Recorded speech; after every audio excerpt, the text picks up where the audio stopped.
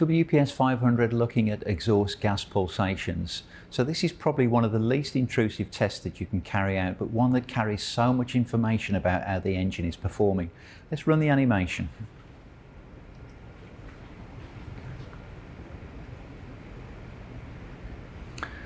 So here we have a 4-cylinder engine, and of course we've got contribution to exhaust gas pulsations from combustion.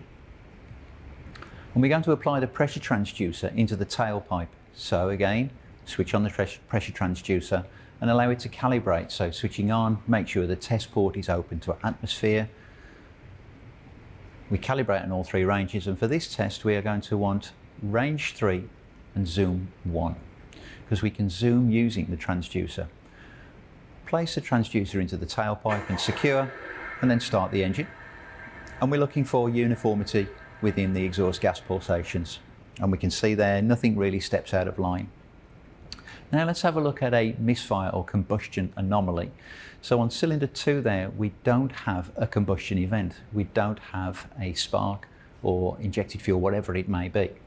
Now that is going to disrupt the pulsations within the exhaust, and to synchronize on cylinder 1 will allow us to identify where the anomaly within the exhaust pulsation, or how the anomaly in the pulsation relates to engine running condition and the misfire.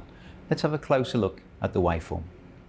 Here we have the waveform that we captured right at the end of the animation, where we added a current clamper around ignition coil number 1.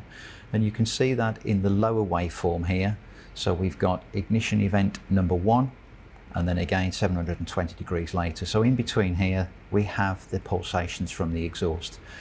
And uniformity again is everything that we're looking for, and we can see here that we do have quite a deep pull within the exhaust gases. So let's look at the upper waveform in full screen mode, and let's analyze this a bit closer. So this is zoomed on an area 720 degrees. So here we have ignition event number 1, here we'd have number 3, number 4, number 2, and then back to 1 again. So we see here that we have an event and this negative pull here. We then have like what we call a recovery, then we have a pulsation and another pulsation. Now these would all even out if we didn't have this event here. So what is this event? Well, this is the exhaust event from cylinder number 2. It was number 2 in the animation, if you remember, and number 2 cylinder was misfiring. So number 2 will fire at this point here. Remember, the firing order is cylinder 1, 3, 4 and 2. So at this point this will be the expansion stroke of cylinder 2.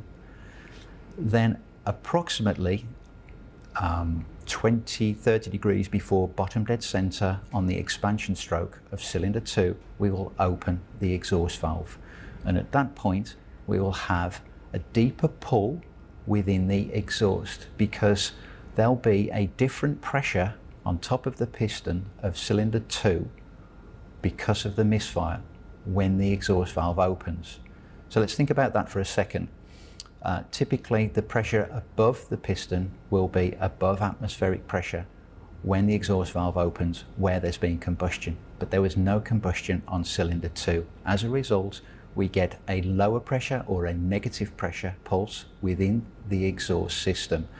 That results in a pull that we see here, which is seen as a deep pocket within the exhaust, and then that repeats over and over again. So if we just close the zoom, let's exit full screen mode, close the zoom and close this view, you can see that there's that deep pull, then a recovery, pulsation, pulsation, and again a deep pull.